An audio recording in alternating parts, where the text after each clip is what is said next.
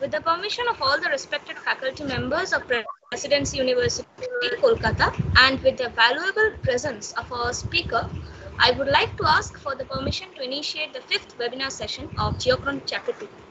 Before I begin, kindly take note of a few important things. We request you to obey by the following parameters during the lecture in order to maintain a smooth session.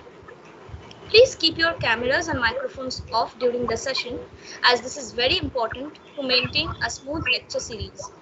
Screen sharing and other such malpractices are prohibited, and the session should not be recorded in any way by any of the attendees.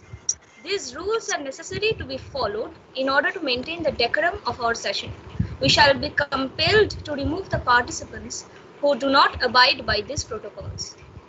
A very good morning, good afternoon, and good evening to everybody. I am Ritanuka, member of Geological Institute, Presidency University, Kolkata, and I extend my heartiest welcome to all our participants and guests hailing from different parts of the world to today's lecture session of GEOCHRON 2020. I shall be your host for the day, and I take immense pleasure to announce that this is going to be the 9th webinar session of the whole GEOCHRON series and the 5th of GEOCHRON Chapter 2. I will once again request everyone to please keep their cameras and microphones off. A question answer form has already been sent to all the participants via mail and telegram groups along with the shared webinar link. In case if you haven't found it yet in your inbox, kindly check your spam folders. If you are viewing us on YouTube, then don't forget to check the description box to find the attached link for the Q&A form. Today, we are really fortunate to have with us Dr. Prabir Dasgupta, Associate Professor and Head, Department of Geology, Durgapur Government College, India. He is an alumnus of erstwhile Presidency College and received his Ph.D. from Calcutta University under self-guidance. He is a renowned sedimentologist, and he started working on the reconstruction of tectono-sedimentary history of Gondwana basins in peninsular India initially, and later extended his field to the lesser and sub-Himalayan sedimentary successions. Apart from this, he also addressed some fundamental issues of sedimentology through laboratory simulations, which include grain flow dynamics and development of inverse grading, mechanisms of formation of slump folds of varied geometry, and fluid escape structure. He also resolved the controversies related to deposition of carbonate aeolinites of Saurashtra through his laboratory simulations, and also designed an inclinometer for precise acquisition of paleocurrent data and techniques of paleoflow from trough cross stratification. We are highly honored to have him with us to deliver a talk on the topic mass flow dynamics and appraisal. We are sure that this lecture session will be highly enriching and one of its kind. I would now request our very own beloved Professor Joydeep Mukhopadhyay, Professor in the Department of Geology, Presidency University, to give a bit more introduction about our speaker and to welcome him to the virtual dais. Sir. Thank you, Ritanuka. I think I am audible. Good morning, everyone. Sir, you're audible, sir.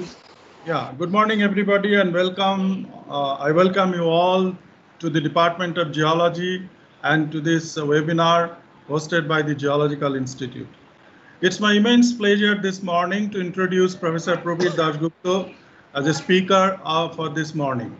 Professor Dasgupta started his early career as a geologist in ONGC, but his keen interest in academics was the prime guiding factor when he joined Durgapur Government College as a lecturer in geology in the middle of 1980s.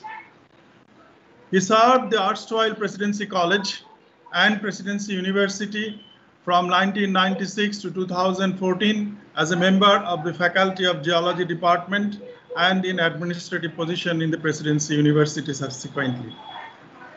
He became the head of the Department of Geology at Durgapur Government College, and he is also now the chairman of the Boards of Studies in Geology of the Kazi Nazrul University. Professor Dasgupta is a researcher extraordinary. He independently started experimental sedimentology laboratory at the Presidency College.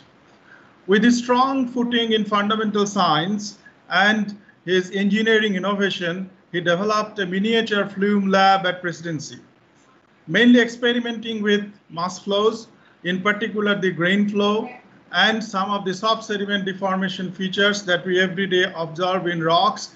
And he modeled all these sedimentary phenomena and sedimentary structures in his flume lab with great precision.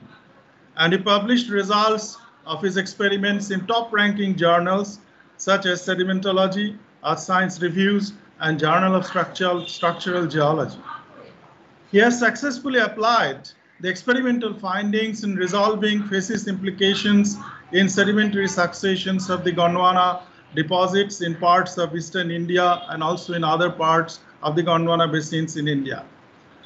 His research interest is internationally acclaimed. Professor Dasgupta is also collaborating with researchers from other nations to successfully extend his expertise to the Department of Geology, University of Manar, Tunisia, in deciphering the Barremian paleogeography of the Central North Africa. Recently, a team led by him and his Ph.D. scholar has resolved a long-standing controversy regarding the depositional significance of the Blaini diamectites of Lesser Himalaya. His recent analysis on plausible relation between the Gondwana Basin formation and Gondwana land fragmentation definitely has a very deep-rooted implication and opened up a new frontier of research in Gondwana geology and supercontinent fragmentation and assembly. As already mentioned by Ritonuka, Professor Dasgupta has an impeccable academic career. He has received Dr. J. Coggin Brown Memorial Cash Award from the Mining Geological and Metallurgical Institute of India for obtaining the highest marks in BSc examinations of geology honors from Calcutta University. He has also received the Jubilee Postgraduate Merit Prize for securing first rank in the first class in BSc honors examination of geology in the year 1980. He received subsequently the University Gold Medal from Calcutta University for securing first rank in the first class for MSc Geology examination in 1982. Above all, PDG sir, as he is known with deep respect and admiration and regards to his students and his colleagues, has a teaching career for nearly 4 decades.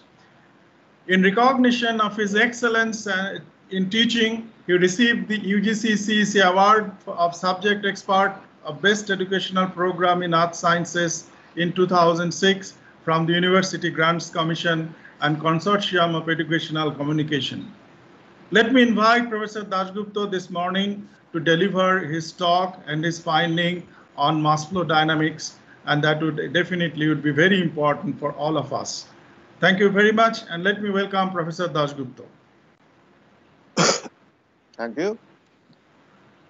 Very good morning to everybody, and good afternoon and good evening to those from other half of the globe. Am I audible?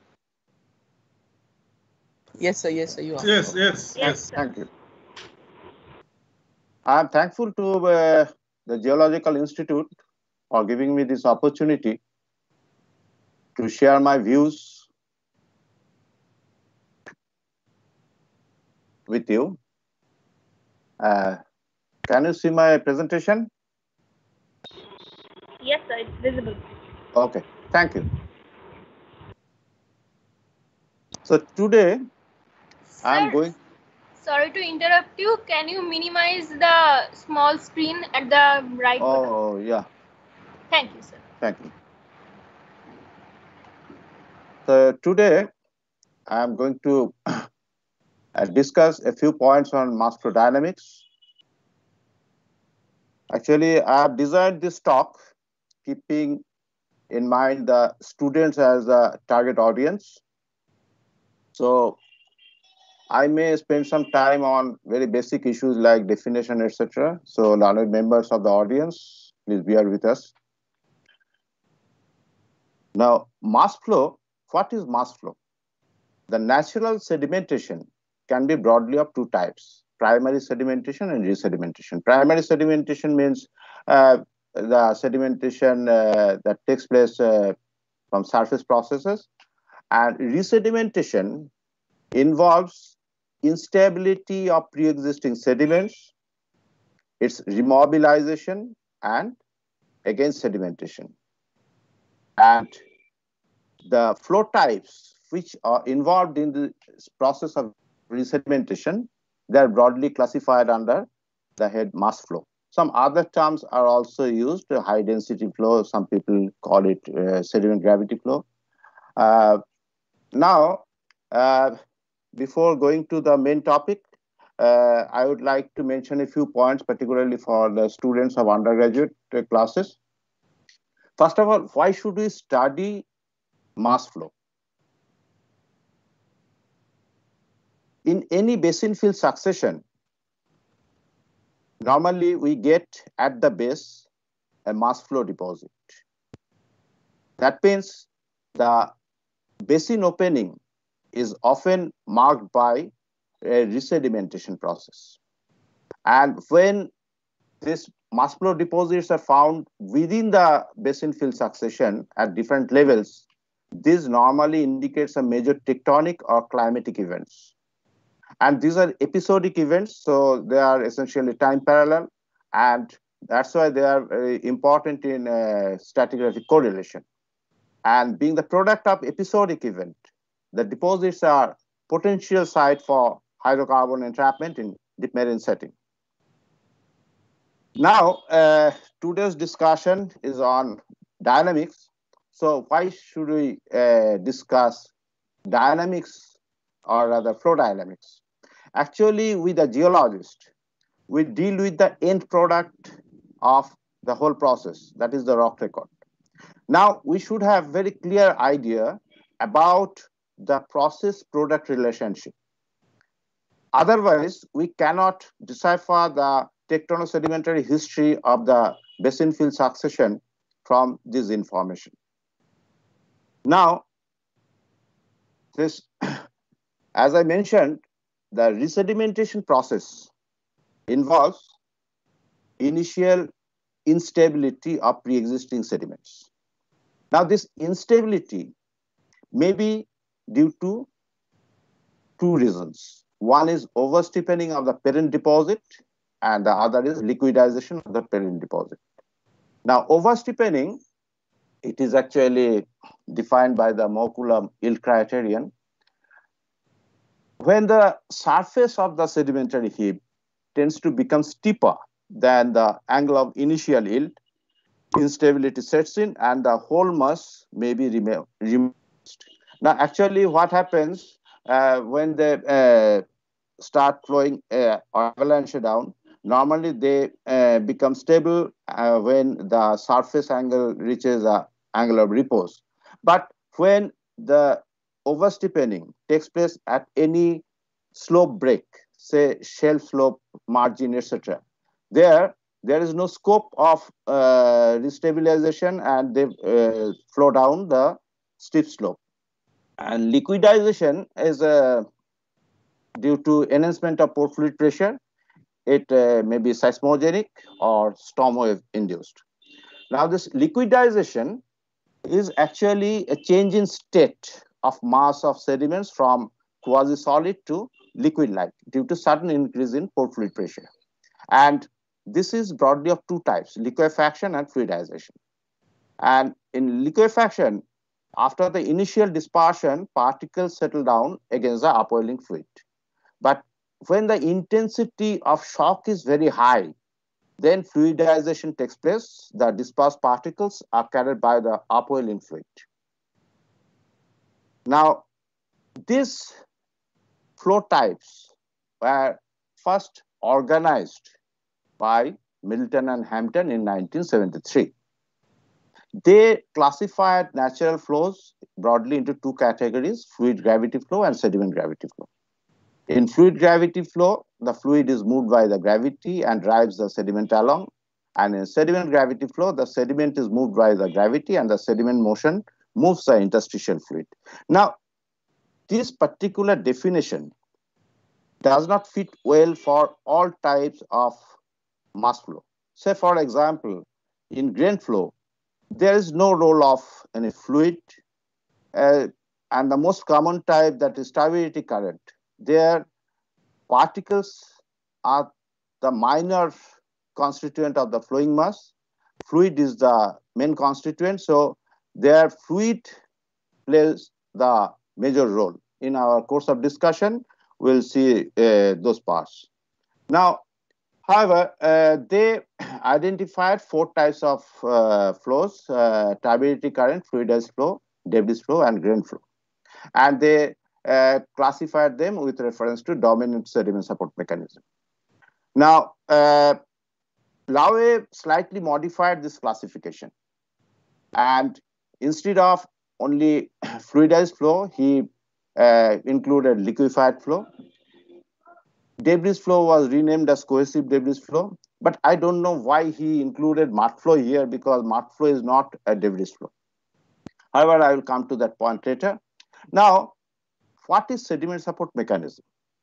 When it is a multi-phase flow, that means more than 2 components are involved there. Say, for example, turbidity current. It's a flow of sediment fluid mixture. Now, for maintenance of this flow, its character, its rheology, the particles have to be in the flowing mass. If the particles tend to settle down under the action of gravity, then obviously the flow character changes and it will be no longer turbidity current. So, some mechanism is required for maintenance of the particles in suspension within the flowing mass, and that is called sediment support mechanism. But in case of grain flow, we'll discuss later, the sediment support mechanism is not required at all. Okay. However, we'll come to those points later. Now, out of these flow types, the liquidized flows, that means the fluidized flow and liquefied flow, these 2 types of flow cannot be possible in sedimentary condition. It was specifically pointed out by Allen that once, after initial liquidization, when the sediment starts moving, the pore fluid pressure tends to dissipate.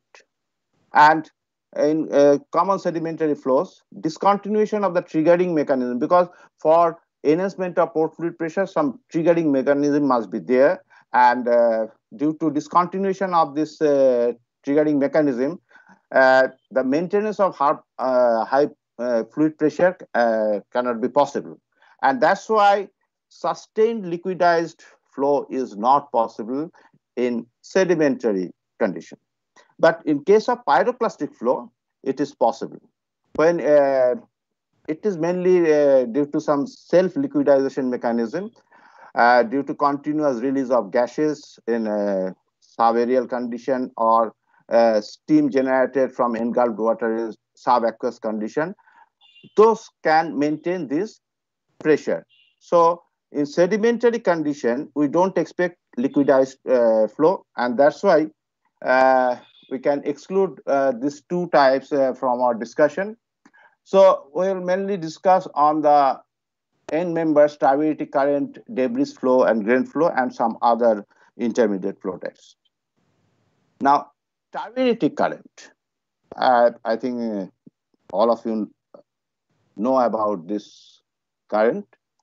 This is perhaps the most common type and most widely studied, both in laboratory and in the recent environment. And so far as the dynamics of turbidity current is concerned, we have come to know about the details from a series of publications from Middleton during 1966 and 67. These papers were published in Canadian Journal of Earth Science. This is an ideal turbidity current. This is called head, and this is a body, this is neck. Now, material is supplied from body through neck to the head, and deposition takes place from this head.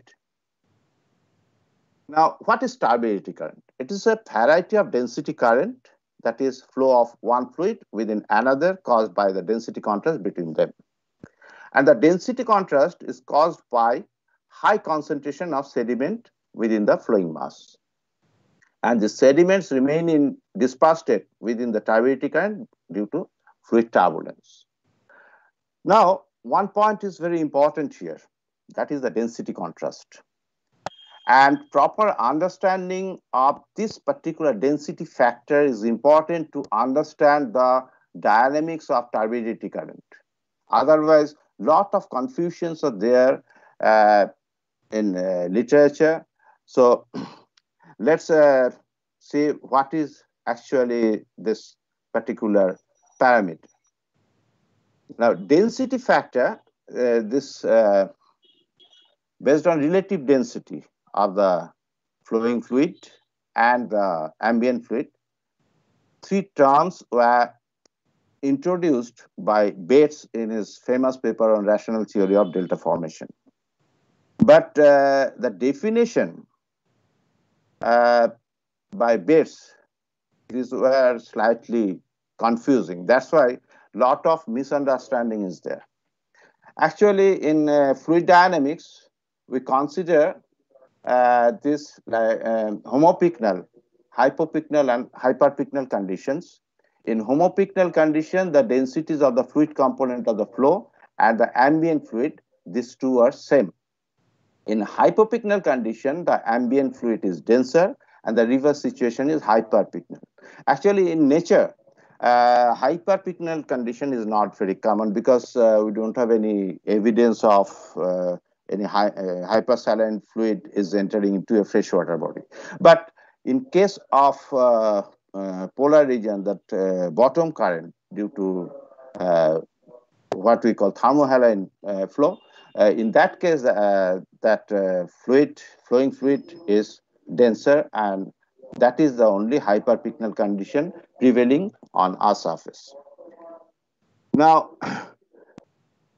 this, as I mentioned, this density factor has been considered by different authors in different way. This is one example, just extension of Bates' view. Davis further expanded Bates' classification of different types of delta. There, he demonstrated that when a freshwater riverine flow is entering into a freshwater lake, and this riverine flow is charged with sediment, so this sediment water mixture will flow into the freshwater as a turbidity current. And that's why their mouth bursts are concave upstream. But when this flow is entering into a saline water body, that means marine condition, the sediment water mixture will go into suspension as buoyant plume, and sedimentation takes place from this mass as suspension fallout, producing this type of mouthburst. But some other definitions have also been put forward by different workers. The extreme example is proposition of hyperpycnal turbidity current by Mulder and Savitsky in 1995. Now, according to them, the riverine material is transported directly to the marine environment, to the continental shelf and slope, or to the abyss, to that extreme distance. But here they designated this as hyperpycnal because of presence of suspended material within the freshwater mass. But they use this term to distinguish it from the conventional turbidity current. But the problem is that according to their definition, if sediment, presence of sediment is defining the hyperpycnal condition of the flowing mass, then the normal turbidity current is also hyperpycnal.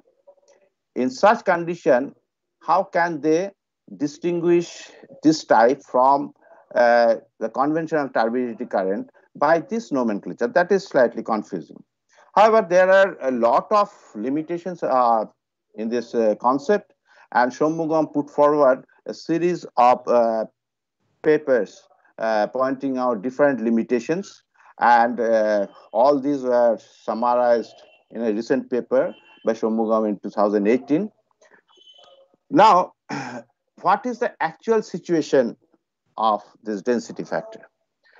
And through laboratory experiment, it has been established that this relation is defined by a unitless parameter that is called gamma. And gamma is expressed by this, where this rho A is the density of the ambient fluid, rho I, according to the density of the interstitial fluid, that means the density of the fluid component of the flowing mass, and rho P is the density, average density of the particulate material, and C is the grain concentration. So for undergraduate students, I would like to mention that grain concentration means volume of grain per unit bulk volume of the flowing mass. Now, it has been experimentally proved that when gamma is equal to 0, the flow is ground hugging current. That means our conventional turbidity current. So gamma is equal to 0 means these two densities are same, so that is homopycnal condition. When gamma is greater than 1, then this flow, as soon as it is discharged, it will move as a free surface flow. And when gamma lies between 0 and 1, that part is very interesting. The current is dense initially, but has a potential to reverse in buoyancy and loft. And in that case, gamma represents the proportion of the initially suspended material related to the total. Now, let's see what is the actual situation through this demonstration. Here, we have taken saline water in a jar, and salinity is same as the average salinity of seawater. That means your 3.5 grams per 100 cc. Okay, and some amount of sediment has been kept under this cup, and when we release this cup, the situation is equivalent to oversteepening or liquidization within the basin. Now, what happens? Let's see. This sediment is flowing down as turbidity current smoothly, as ground hugging turbidity current.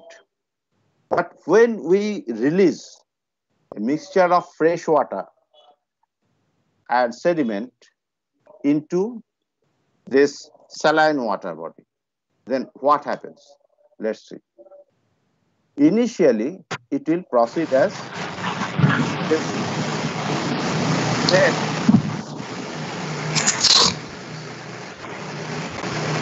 up after deceleration, and the whole material is going into suspension. Now the deposition will take place as suspension fallout. So this cannot proceed further as a turbidity current, and this loft up distance is defined by the initial momentum of the plunging flow. Now, the question is that what are the reasons behind this buoyancy reversal? First of all, we should keep in mind that the plunging flow is an inhomogeneous mixture of water and sediment. It is not a solution. And actually, when we add sediment in a mixture, in most cases, I have observed that people only consider the mass of sediment they are adding. But since it is a mixture, we are adding the volume also. So obviously, we should be very careful when we will estimate the average density of this flowing mass. And since this is a mixture and water is the major component of this mixture, so practically water is carrying the sediments. So when this freshwater mixture is entering into sea, it readily decelerates. And why deceleration? One reason is definitely the density contrast. The other reasons are the opposing forces like wave action, marine current, etc. And due to this deceleration, the carrying capacity of this flowing mass declines and the coarser fraction gets deposited.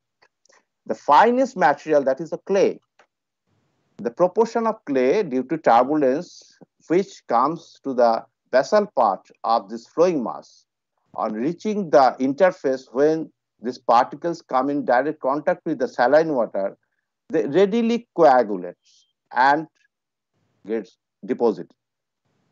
And this phenomenon is explained by DLVO theory, named after the proponents of this theory.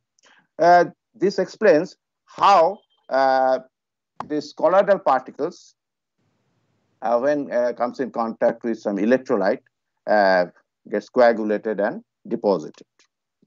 So by this way, it declines and loft up phenomenon takes place. Now, this is a Google Earth view of Sundarban Delta. Here you see this rivers are discharging material into Bay of Bengal, but these are proceeding as buoyant plume, not as turbidity current. Here you can see the shade of these plumes also.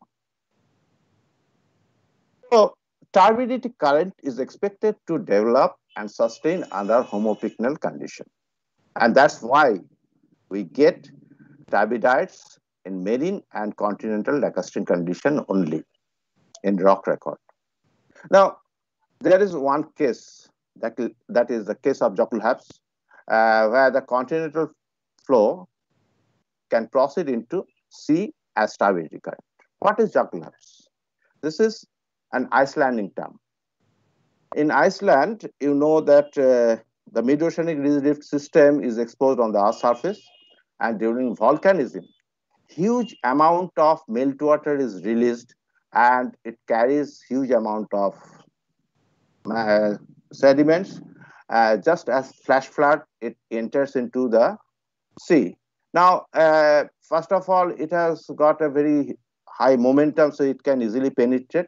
And second point is that this is meltwater, so its density is slightly higher than our conventional freshwater. And it normally extends up to the deeper shelf. And in periglacial environment, particularly in polar region, we get deposits like fan delta in deeper shelf caused due to Jokulhaps. Now, this is a typical turbidite succession. This is a deep sea fan succession from Lesser Himalaya. And in turbidites, we normally expect some features, depositional features. The most common one we expect, that is normal grade. As I mentioned earlier, that deposition takes place from the head.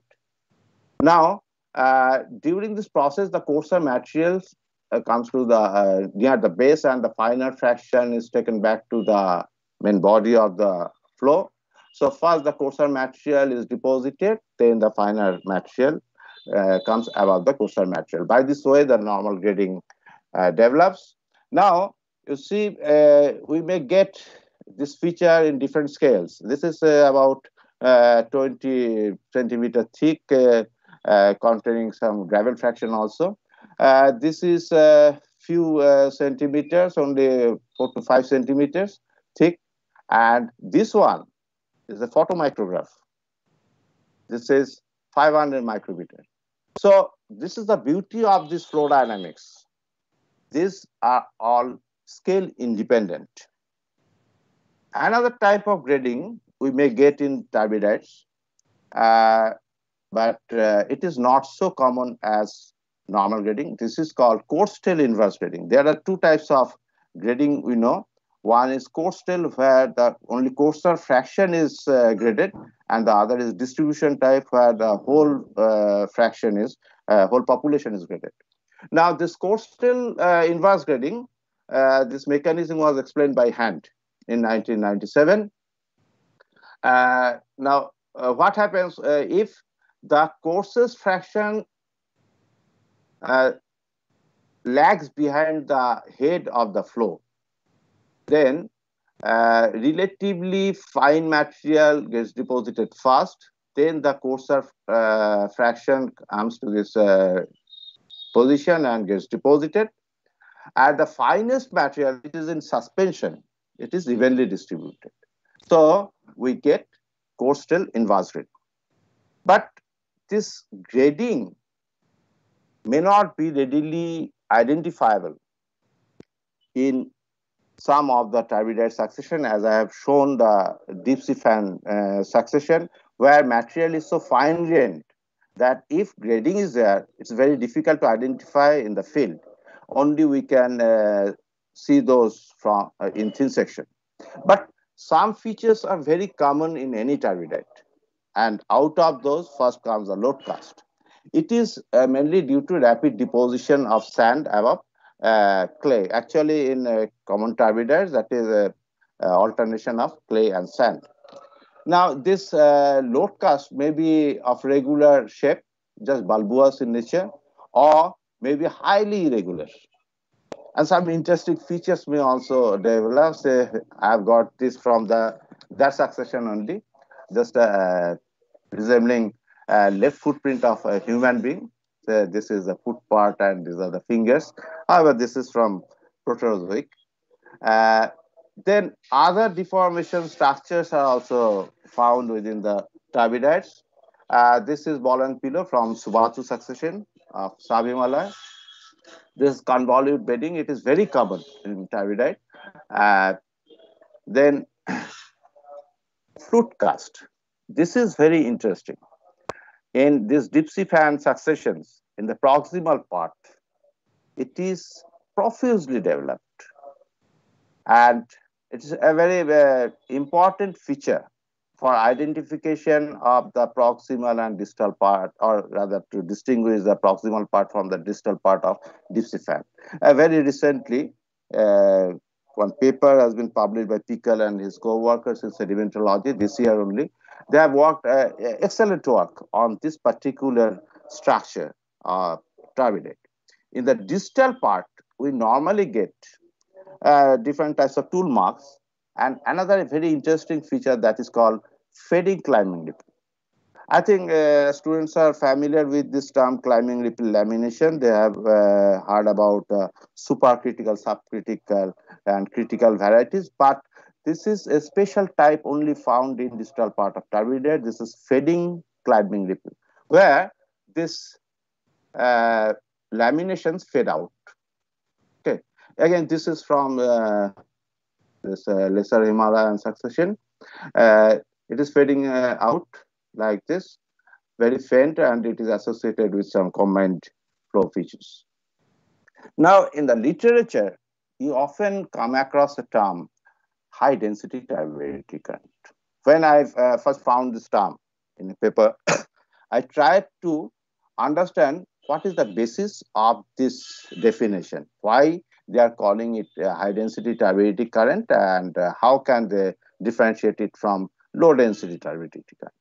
But nowhere I got any definition or any criterion for in support of this nomenclature.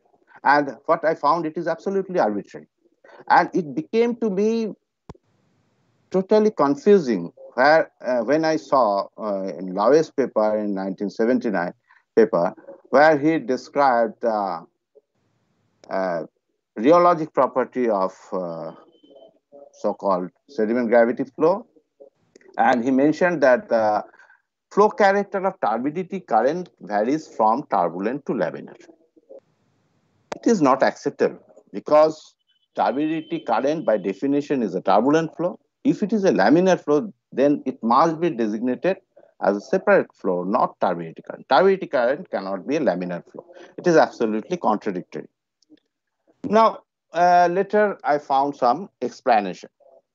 First, in the last paper of that series on turbidity current, Milton in 1967 paper, he mentioned that he observed some significant change in the flow character of turbidity current at grain concentration beyond 30%.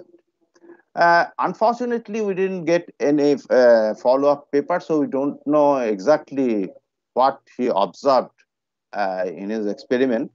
But I could correlate this with another experiment by Grimm, an eminent clay mineralogist, in his book Applied Clay Mineralogy, published in 1968.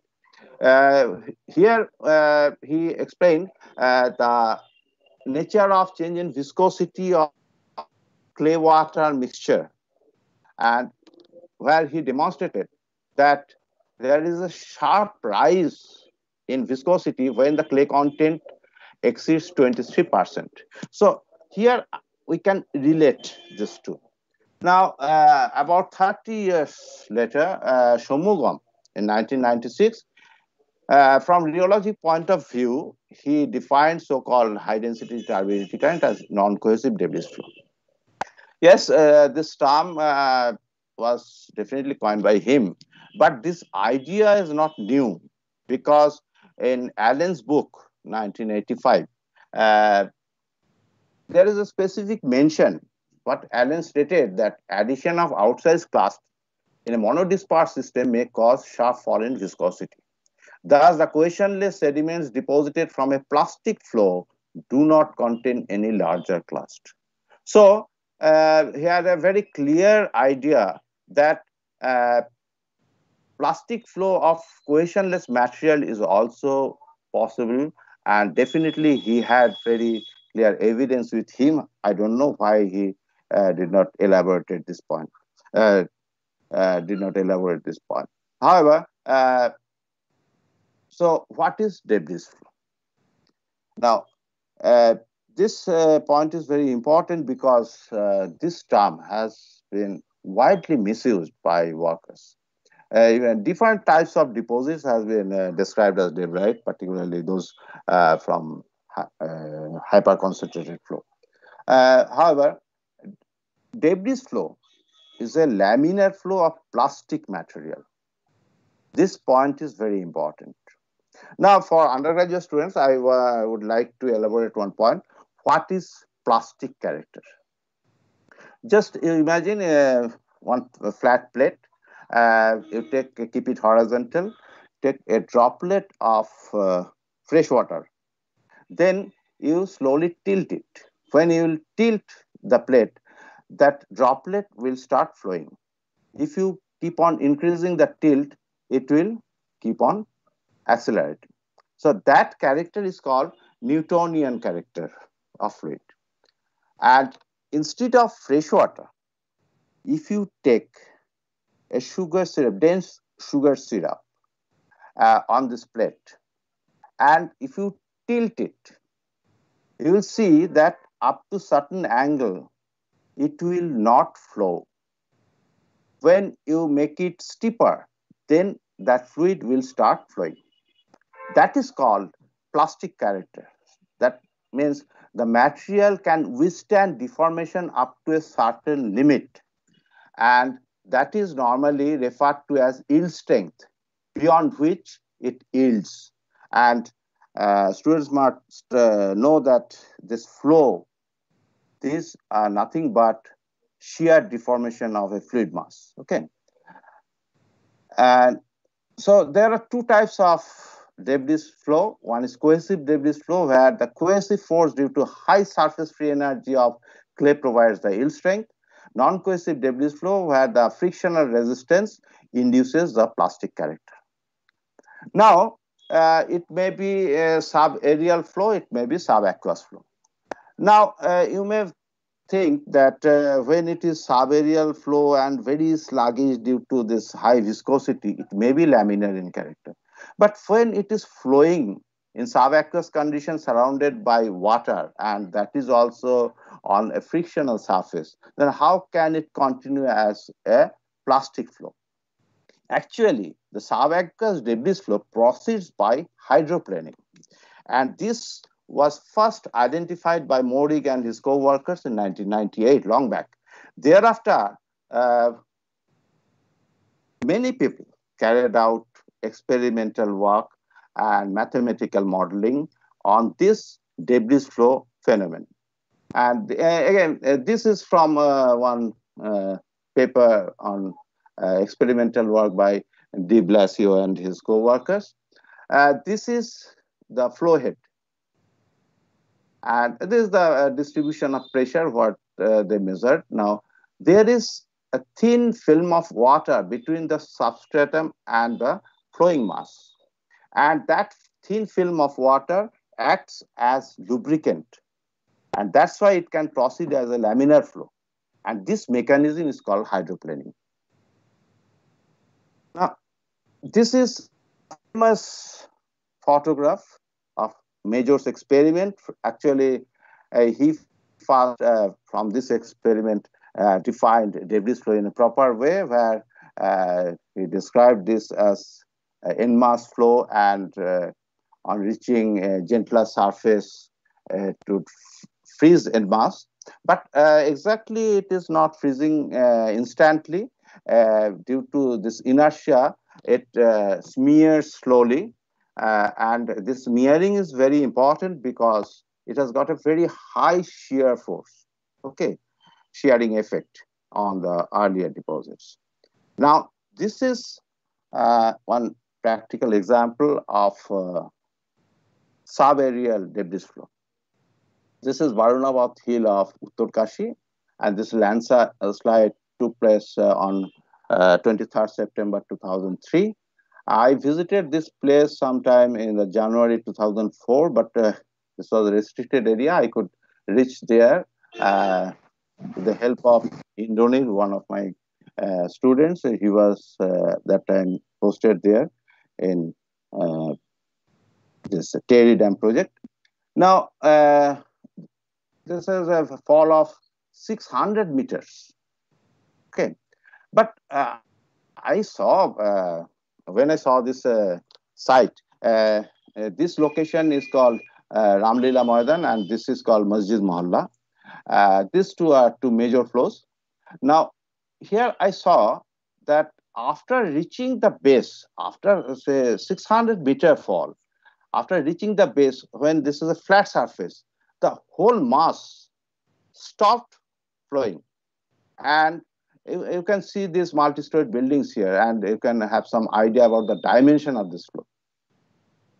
The whole township escaped devastation just because of the fact that the flowing mass was plastic in nature, and there was a flat land in between the hill and the township. That is the beauty of debris flow. And deprived the end product of debris flow. Now, as I mentioned earlier, in case of non-cohesive debris flow, we get only a massive sand body. No outside clast is found within non-cohesive debris flow. But in cohesive debris flow deposit, we get outside clasts randomly oriented. No definite pattern is there, randomly distributed and randomly oriented also. And very interesting point is that in such cases, we often get upright clast, say like this, or large clast at a high angle, making high angle with the depositional surface. Actually, these positions are very unstable positions in gravitational field. But what does it imply? It implies thixotropic character of the ground mass. As soon as it stopped, it behaved as a solid mass, and the grains could not be reoriented, as in the case of your oil well drilling mud. That is also of thixotropic character. Now, another interesting thing is that in such massive material, we often get some layers with clasts preferably oriented parallel to the depositional surface. These planes actually imply the plane of amalgamation of successive debris flow. This is again from Uttarkashi. Here you see this layer, rich in clast. Most of the clasts are parallel to the depositional surface. This is the plane of amalgamation this is one debris flow, and this is of younger generation. Now this outsized clast, this is very interesting, and many people took outsized clast as a thumb rule for identification of debris. It is very strange, and people like Blair and McPherson, they often describe debris flow deposit from alluvial fan. But one point I would like to mention here, that debris flow is not expected in any perennial flowing system. In ephemeral system, it is possible, but in perennial system, debris flow is not possible. But what I saw here, that the ground mass is sandy in nature, but according to Allen, the non-cohesive debris flow cannot carry outsized clast. So how can it be deposited in this way? Now, if we see any such fan deposit, actually the earlier photograph was from upper Shiwalik boulder conglomerate deposit of Pinjore. Now here you can see that during flood season, that means monsoon, the coarsest fraction, the gravel is deposited, but no fines are deposited. It is carried out. But when the water level comes down, the water started percolating through this material, and the finer fraction may be trapped here. And subsequently, this finer material percolates through the pore spaces as sieve deposit. So, in such deposits, the coarser fraction and the finer fraction, these two are not the product of the same flow event. They are separately deposited. That point we must keep in mind. Now, point is that still how this upright clast can be deposited. Now, when this water level is coming down, the water starts percolating through the existing bars, and when it comes out of the bar, it will remove the finer material. And due to removal of the finer material, the coarser boulders collapse down randomly. Some of these boulders may stuck in this upright position within the mud, and due to this low energy condition, it is subsequently filled in by the fine material, and it will remain there as upright clast. The same feature we got in rock record also. This is the path through which this clast came down and finally became upright clast. Now, the most important thing in a case of this mass flow is the flow transformation, because in nature, the major type of deposits are of intermediate character, not exactly representing the end members. First is body transformation. Just you imagine some sediment is there. It is it has become unstable due to, say, maybe overstripping or liquefaction, and it starts flowing as a debris flow. Now, during this flow, when it reaches some steep slope, it will be accelerated, and simultaneously the Reynolds number will increase and it will be converted into a turbidity current. Now, during this process, an intermediate phase develops that is called hyperconcentrated flow, and it is widely accepted. And these flows maybe have two-phase or multi-phase character. Coarser clast and fluid, these two components behave independently. Fluid component possesses meager yield strength compared to debris flow, and the role of turbulence may be important as a grain support mechanism. And subaerial hyperconcentrated flows are often called mud flow. Now, this is again from Lesser Himalaya. This is hyperconcentrated flow deposit. Apparently, it is massive in nature, but if you observe carefully, there is some evidences of flow differentiation. And within these massive layers also, we often get this type of organization due to shearing effect. particularly in the trailing phase of this flow. And or further transformation, this type of bipartite layer or this type of grading, these are also found associated with hyperconcentrated flow deposits. Next flow transformation is gravity transformation, and this is common, very common in turbidity current. As I mentioned earlier, that during this flow, the finer material is taken back to the upper part of the flowing mass, and the lower part, in the lower part, the coarser material is concentrated. Now, by this way, when the flow character is distinctly divisible into two due to high concentration of the grains in the lower part and dilute upper part, then that is called bipartite flow. And it can be generated by an excess of sediment supplied towards the flow base relative to the deposition rate, and may lead to deposition of bipartite beds. And another interesting feature we often get, that this concentrated flow may further proceed, and it is driven by the tractive force exerted by the overriding turbidity current. Then that is called traction carpet. Now, this is product of bipartite flow, bipartite bed. Here, this carbonate clasts are very tightly packed, whereas in the upper part, these are floating within the finer material. And this is another example of bipartite layer. And again, this is photomicrograph. Okay, this is bipartite layer. So again, it is scale independent.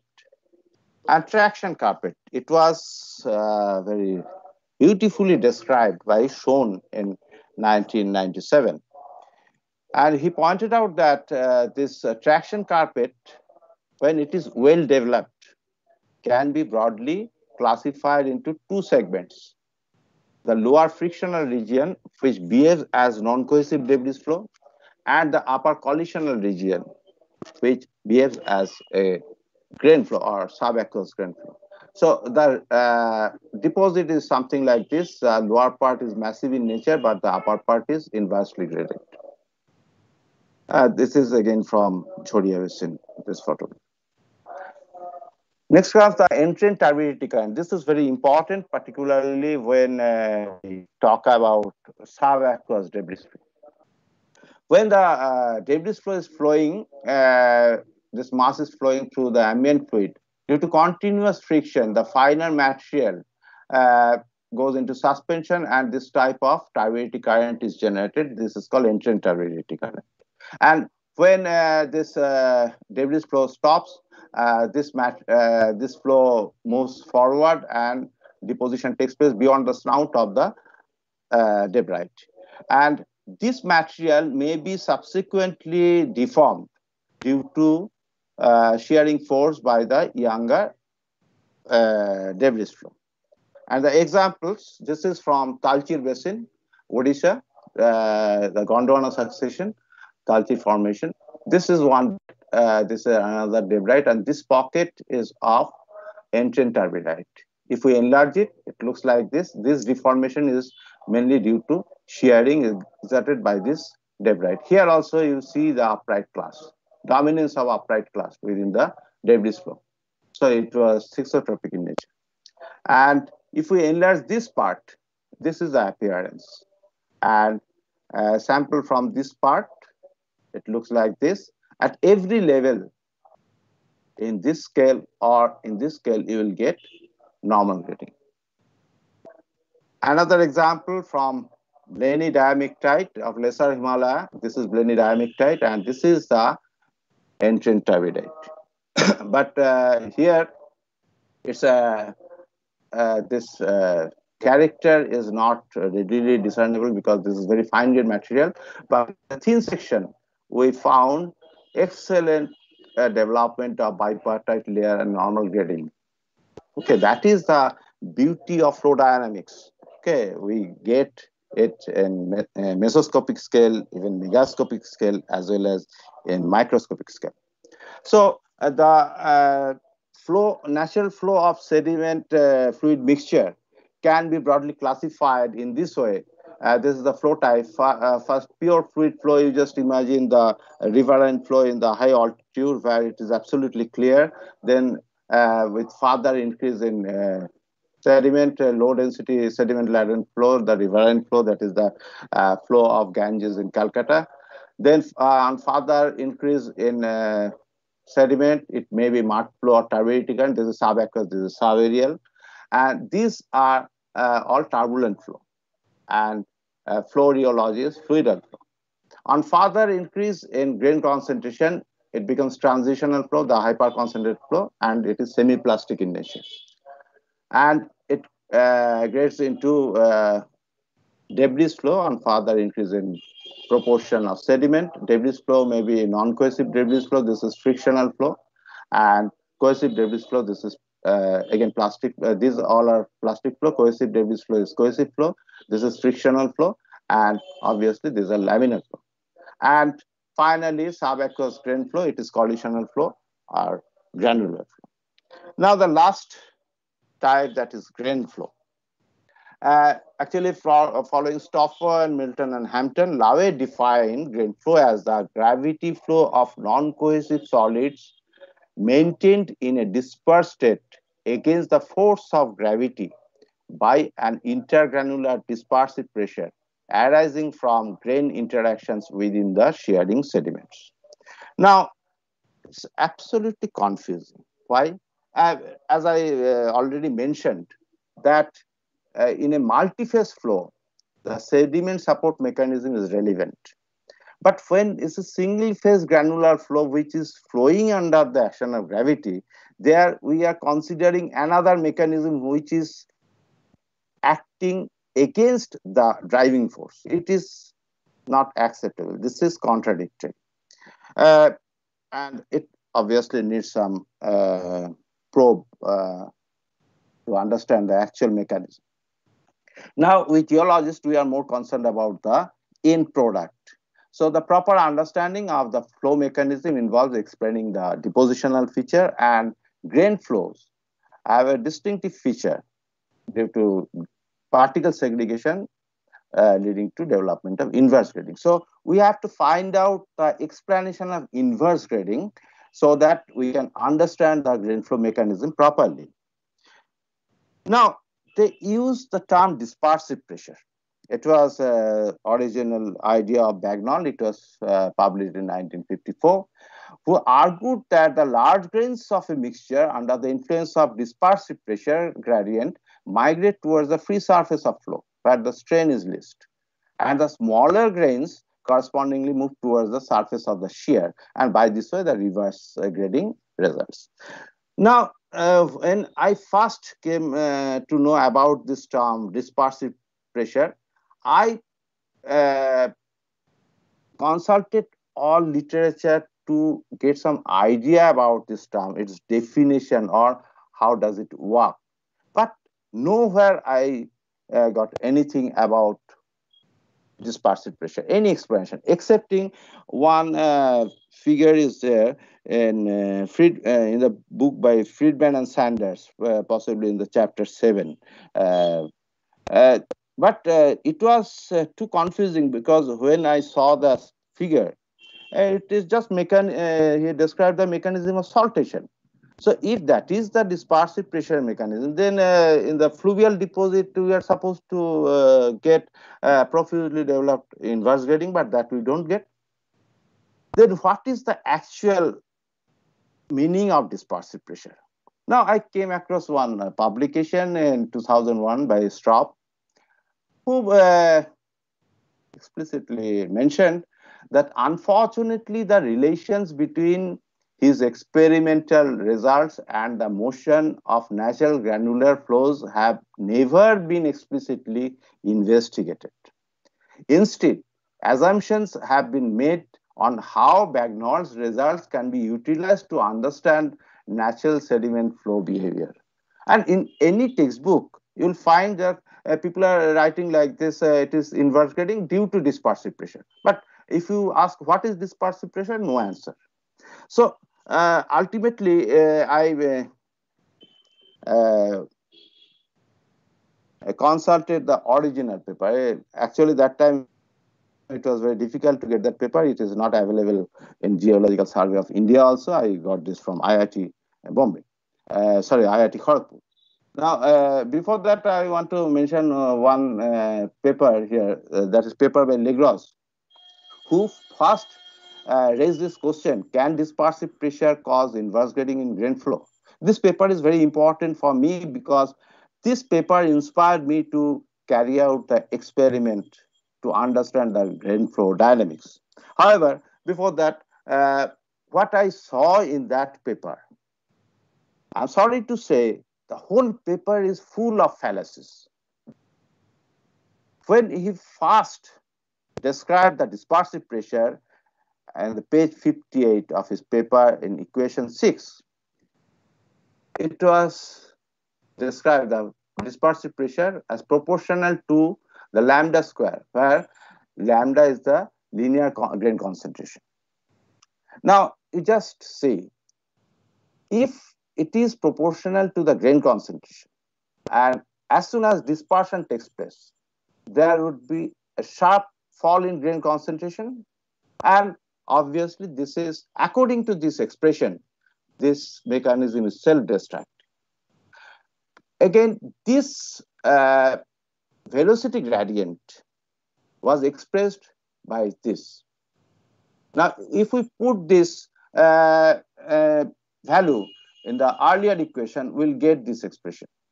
And actually, this was derived by Bagnold also. Now, you see, this is free from D, that means the grain diameter. So, the dispersive pressure, according to the relation derived by Bagnold, is independent of grain diameter.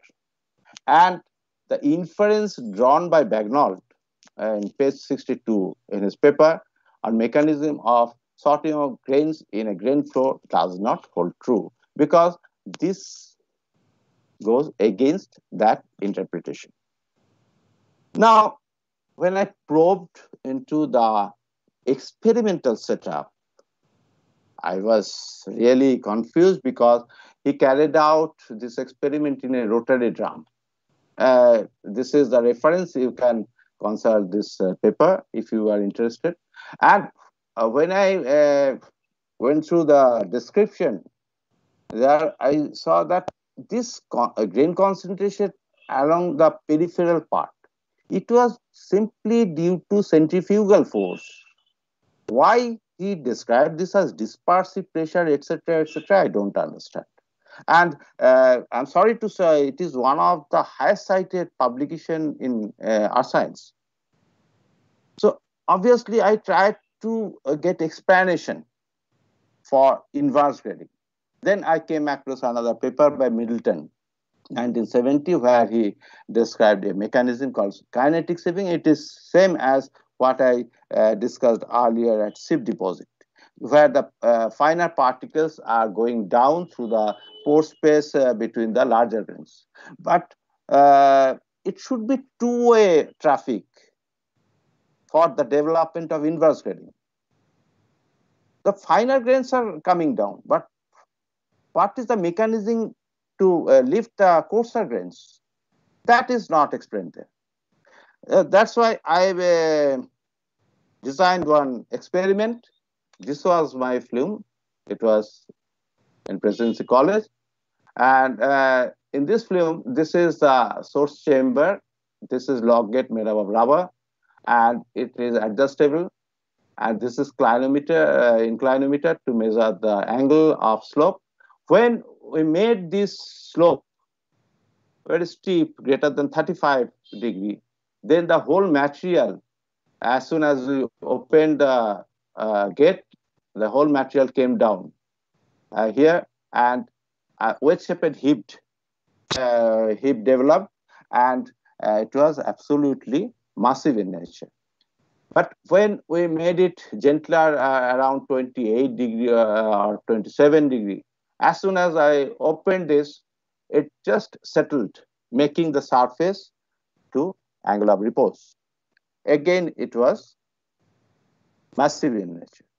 But when I made this angle 31 degree or 30 degree or 30.5 degree. That is very close to the angle of repose for this population. The whole material slowly went down the slope, and I observed a very interesting process active in that flow. In response to the shear force, why shear? One force is active, the gravitational pull down the slope, the other is the frictional resistance. And in response to this couple, each and every particle started rolling. And when the coarser particle came adjacent to the finer particle, just it climbed up. And the critical value of flow shear stress we calculated was this. So it is a very simple process of climbing. Now, by this way, it is going up and the finer materials are coming down. By this way, the inverse grading developed. It's a very simple process, no dispersive pressure, nothing. And this was our result. And the interesting thing is that when the grains of same size came adjacent to each other, immediately the flow stopped, instant. And by this process, or from this experiment, we redefined grain flow as a single phase shear flow of dry granular material along the critical slope of angle of repose. The resultant deposit is inversely graded, tabular, and inclined bed. So, today's highlights: the term sediment gravity flow is misnomer. Turbidity currents can generate and sustain only under homopycnal condition. The idea of high density turbidity current does not stand valid. The concept of hyperpycnal turbidity current is fallacious. Upright clast, it is very important, may be found in deposits other than those from cohesive debris flows. The matrix composition is important for proper interpretation. Flow transformation is a common phenomenon. Deposits of intermediate phases are common in nature, and the idea of grain supporting mechanism in monodispersed grain flow is irrelevant. Thank you for your patient hearing.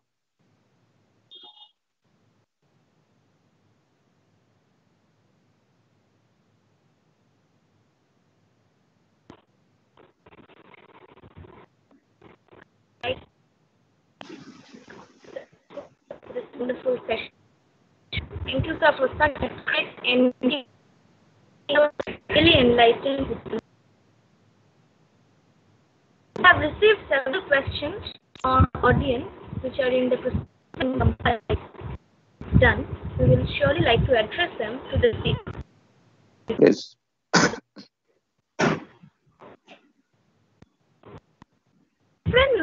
I would like to remind everybody that next week we shall be having two lecture sessions on after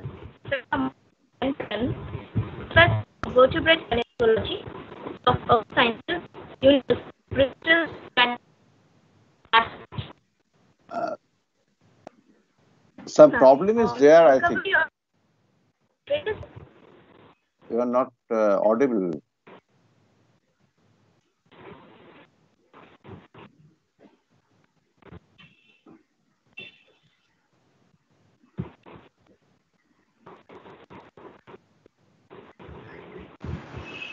Debarati, তোমার মাইকটাকে ঠিক করো। হ্যাঁ, শোনা যাচ্ছে না তোমার ভয়েসটা।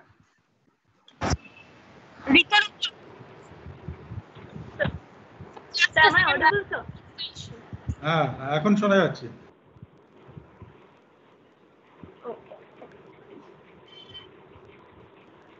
On a different note, I would like to remind everybody that next week we shall be having two lecture sessions. On 28th September, we are going to have with us Professor Michael Benton, Professor of Vertebrate Paleontology, School of Earth Sciences, University of Bristol, United Kingdom, at 3:30 p.m. IST. and he will enlighten us on recovery of life from the greatest mass extinction of all time.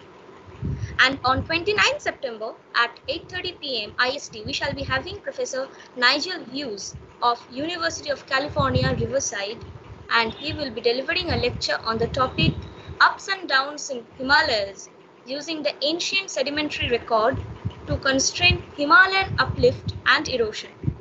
We are really overwhelmed by all your response to our endeavors so far and would be even happier with your presence in our upcoming lecture sessions.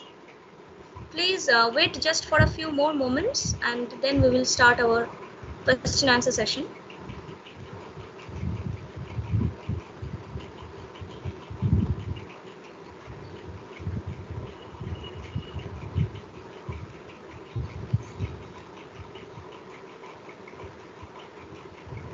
Okay, now that we have received the questions, we are going to start the question answer session.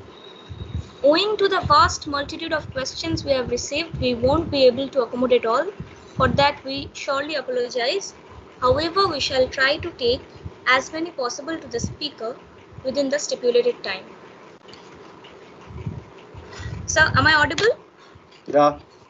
Okay, sir.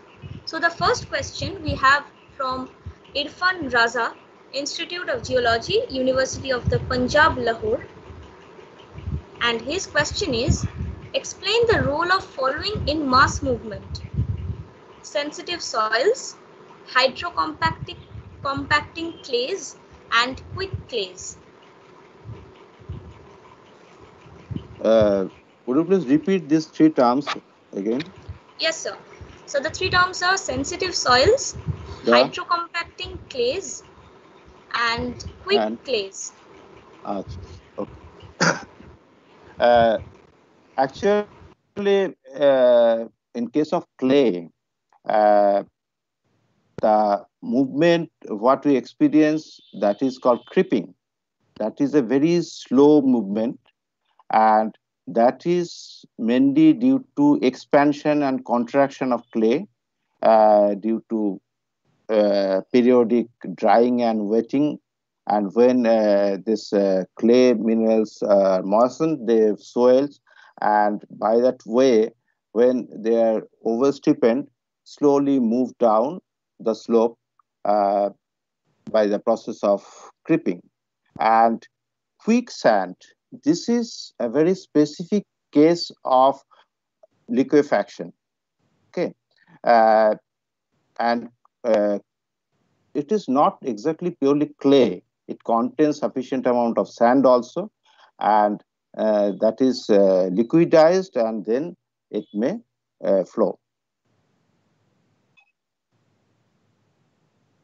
And this creeping process, you can consider the initial phase of cohesive debris flow.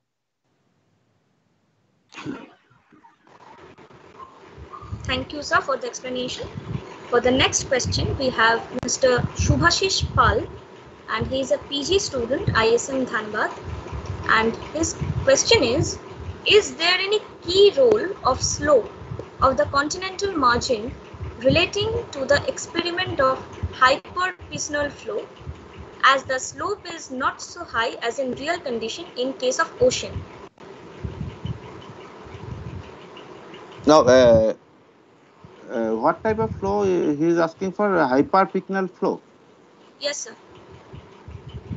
No, what I mentioned specifically that this term we always use hyperpicinal to explain the relative density of the fluid. Okay, however, slope that is very important here, because that slope defines even after initial instability, the slope that defines the nature of flow. As I mentioned earlier, that say even if it is initial debris flow, on reaching a steeper slope, it may be accelerated, and it may be converted into turbidity current. And in oceanic marine system, this shelf slope break. This is a very important location for generation of this type of flows, because most of the deep sea fans, those materials are derived from the deeper shelf. On oversteepening or due to some liquidization, this material comes down the slope and reaches the deeper part of the basin, gets deposited there as fan.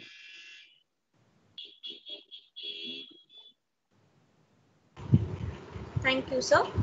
For the next question, we have Mr. Arunaditya Das, PG student, IIT Roorkee. And his question is there any relation between the iron content and the thixotropic nature? How would the sediment iron content in various flows influence the thixotropic nature of the flow? Actually, a thixotropic character that depends on the composition of the clay. Okay, for example, this calcium attapulgite, then sodic montmorillonite. These are very common thixotropic minerals. Okay, and the commonest one is used in our drilling mud also. And obviously that depends on the composition of the clay.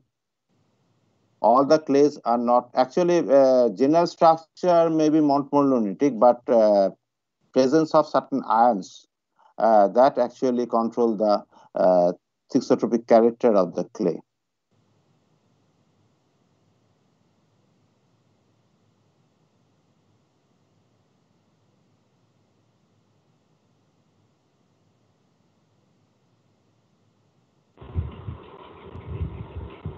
Thank you, sir. For the next question, we have Mr. Shoham Banerjee, and he is a pass out from Presidency University. His question is, can bipartite flow patterns be found within debris? No. Debris flow is where the whole material moves in mass and freezes in mass. So within a debris flow, there is no scope of any inflow differentiation. So whenever you get any bipartite layer, it implies it was deposited from a turbidity current, not a debris flow. Okay, sir. He has another question. His question is, in a turbide-debride succession, will changes in depositional conditions and tectonic settings lead to overall changes in the rheology and distinction between the two? Actually, if you get any continuum between debride and turbidite, it is expected to be a lateral gradation. Okay, if theoretically, if we consider that there is a vertical gradation of debride and turbidite, so obviously it implies some major variation in depositional setting. Okay, that may be due to tectonic reasons. Say, for example, slope is not very steep, so due to oversteepening, material flew just as a debris flow, but due to some major seismic shock, the pre-existing sediment became fluidized, and it was initiated as a turbidity current. But in these cases, we would get some signature within the earlier deposit, so that we can relate them with this major change in tectonic history of the basin. Thank you, sir. For the next question, we have Mr. Pranab Shah Chaudhuri, UG student, Presidency University, and he is asking that, as you have said that the explanation of dispersal pressure is almost irrelevant and untrue, and only rolling is the cause of that, Then do we find inverse grading in case of grain flow only? No. I've specifically mentioned that in turbidite also we get inverse grading, that is coastal inverse grading. That is a different mechanism. But in grain flow, we definitely get inverse grading, that is distribution type, and it is scale independent. If you see any say, aeolian ripple succession, within the ripple laminations, you will see distinct inverse grading. That is a very characteristic feature for identification of aeolian ripple. It is unique property of grain flow. Thank you, sir. Now, without taking much more time, we have some people raising their hands over MS Teams. So I would like to request them to please open their mic and ask the question directly to our speaker. Yes, I was saying Tapun is there. Yes, sir. Prabir শুনতে পাচ্ছিস কি আমার কথা? হ্যাঁ শোনা যাচ্ছে, বলো।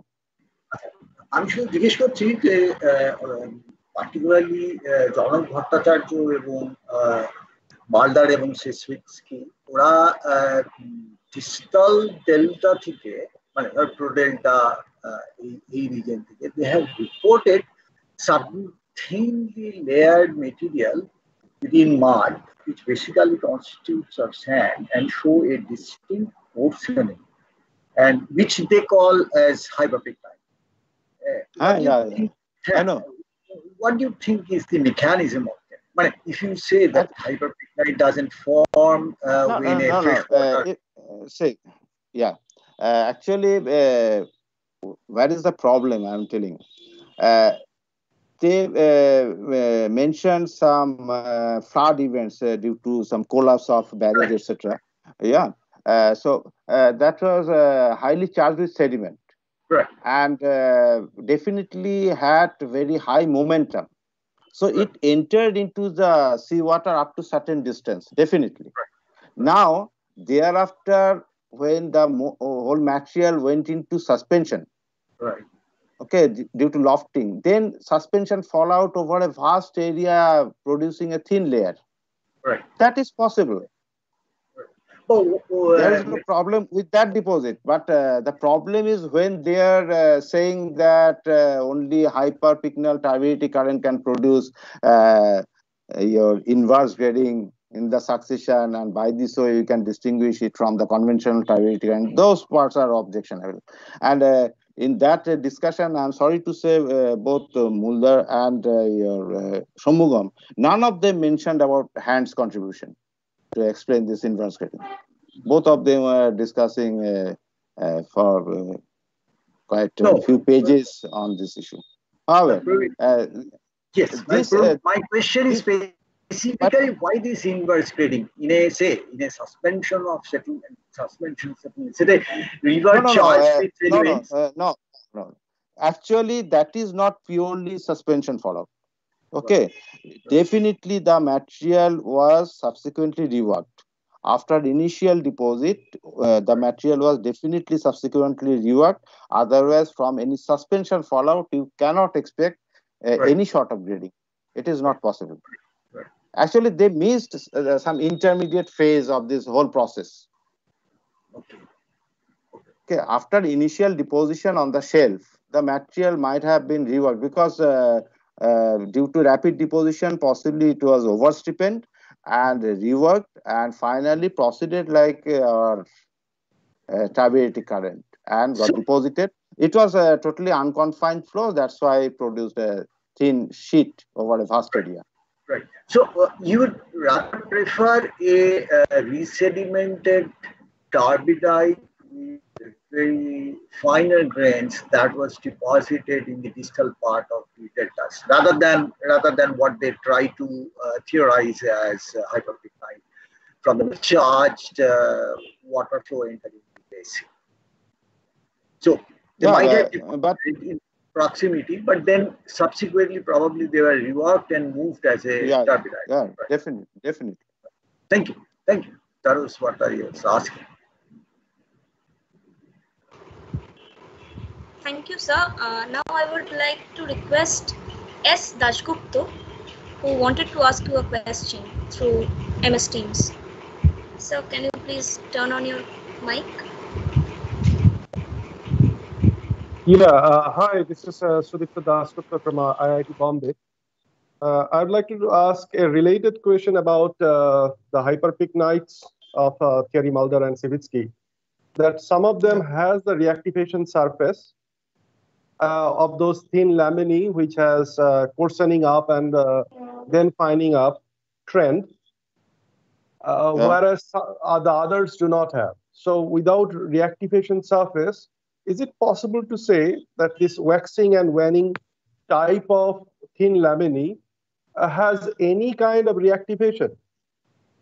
Yeah, see, this type of process is very common because we got a thick succession in Lesser Himalaya. Actually, what happens, particularly the bottom currents, these bottom current processes, they often erode and redeposit the material.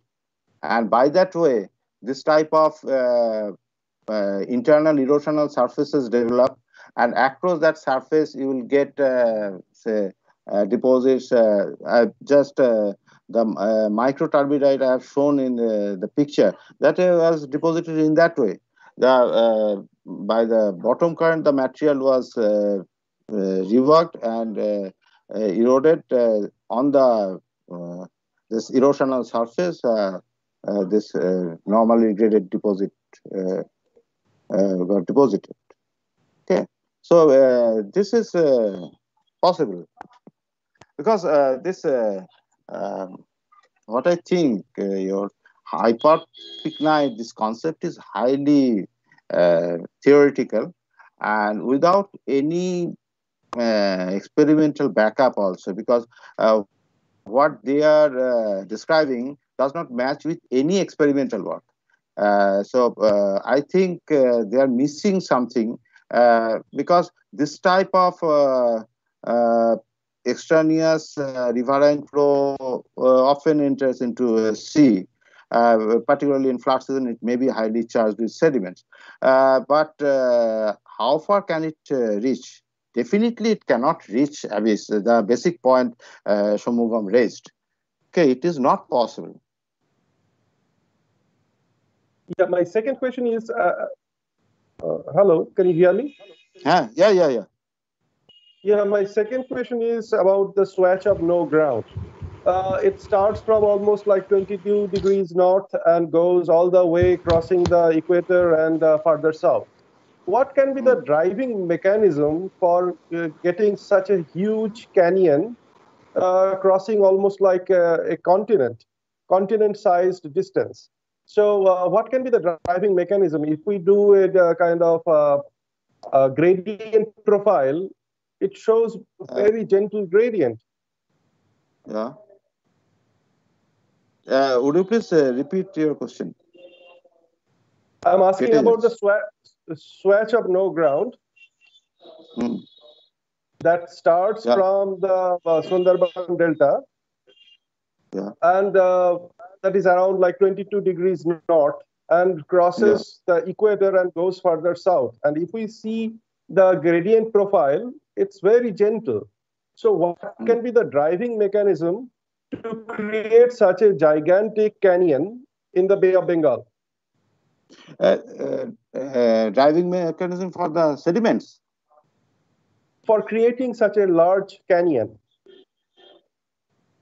Oh. His question is about the formation of the canyon. Oh, I see. No, I am not very sure. I have to check it. If you are concerned about the formation of the canyon, I am not very sure. Tapanda, do you have any explanation for this? One thing that appears to me, I'm not very sure, but one thing that appears to me, the upstream end of the northern end of the canyon coincides with the shelf break. And it is not very unlikely that when the sea level fell, this canyon was carved on the shelf break by the rivers flowing there. I mean, when the entire shelf was exposed, the shelf break was the point where the river was reaching and maybe excavating a canyon, which is now flooded and under the sea now. That means it is originally a paleo channel. Right, right. Might have been more enlarged and sustained by the gravity flow that took place later on. Yeah, I have some comments on this. Actually, this is what Tapunda said is very important, that because during the low stand systems, the rivers could go into the shelf break and can carve out the canyons, and then the canyon may enlarge in a cannibalistic way, because there are quite a number of tectonic and also self-cannibalistic system to generate, and especially if you see the Amazon fan also in the Brazilian coast, where also you have these canyons that form during the low stand systems, especially during the Pleistocene, the cold glaciation time. I think there is a similar canyon in the Arabian Sea also. In fact, most of these major river mouth has this kind of canyons, and that carved out during the Pleistocene sea level fall. Yeah. Thank you so much. A nice talk. Yeah. Now I would like to request Dr. Supriyo Das. He also want to ask some questions. Sir, can you please on your mic? Sir, I'm Supriyo. Hello. Am I audible? Yeah. Sir, in Bengal fan, we often find thick hemipelagic deposits in between the turbidines. So I think this is very particular for their Bengal sedimentation. So in the field, how could I identify the hemipelagic intervals in between the turbidines? I mean, I am not very familiar with the hemipelagic intervals in the field. So I'm actually, this material is normally silty mud. You can say argillaceous silt, and they are laterally extensive, follow the substrate, and evenly layered, and in some cases, of course, we get some internal erosional surfaces that is due to some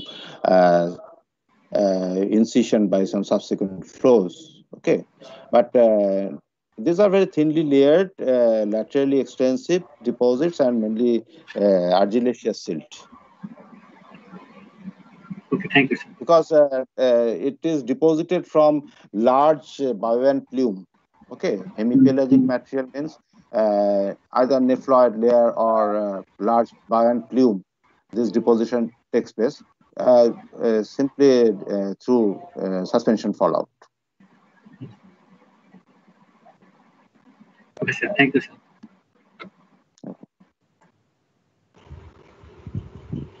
Thank you for all the questions and answers. So due to time constraint, we now have to wrap up the session. So we have almost come to the end of today's session of GEOCHRON 2020. I would now like to call Debarati Shaha, Secretary of Geological Institute, for the vote of thanks. Over to you, Debarati. Thank you, Rikanuka. As we have come to today's lecture session, on behalf of the Geological Institute, Presidency University, I take this opportunity to extend my heartfelt gratitude to our speaker, Dr. Dasgupta, for taking out time from his busy schedule. We are really enlightened with your wisdom and knowledge. We hope to have you with us in the future for any such lecture or workshop. We are thankful to our Honorable President of Geological Institute and HOD of Department of Geology, Professor Gautam Ghosh, for his help and motivation. I would also like to thank our Professor Joydeep Mukhopadhyay for his enthusiastic support. A special thanks to all the other organizing committee members for their unflinching support and coordination. Our heartfelt thanks to all of our fellow college mates and participants for their active participation. Now, we will take a screenshot just to preserve this wonderful memory.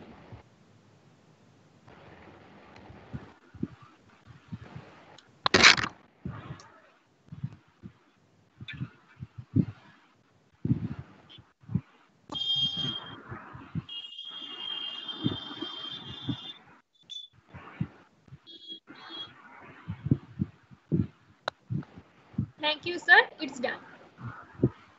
Thank you. Thank you, Prabir, for joining us today. Thank you. Thank you, For Prabir. this opportunity. Thank you so much, sir. Thank you all. Yeah, and thank you for a very lively 2 lecture. minutes lecture, yes.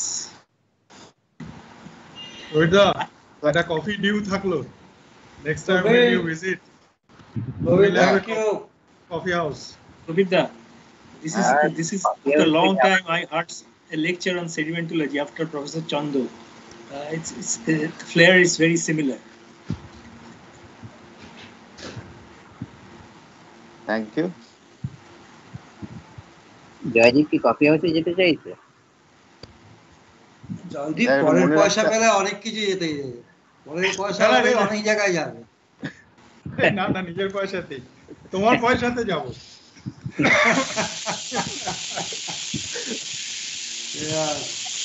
Coffee house due. Okay.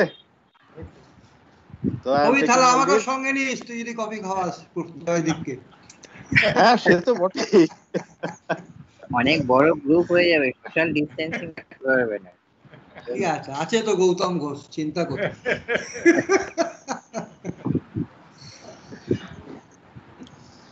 খুব ভালো লাগলো, এমএসসির ক্লাসের কথা মনে পড়লো। হ্যাঁ, কিছুটা তো তোমার আরো অনেক স্মৃতি আছে তো এটার সঙ্গে। Right sir, right right. আর ঋষি, তোমার তো পেপারে নাম দেখলাম এর মধ্যে। হ্যাঁ, একটা পেপার আসবে স্যারের সাথে আমার। আচ্ছা, ঋষি আছো নাকি তুমি এখানে এখন? হ্যাঁ।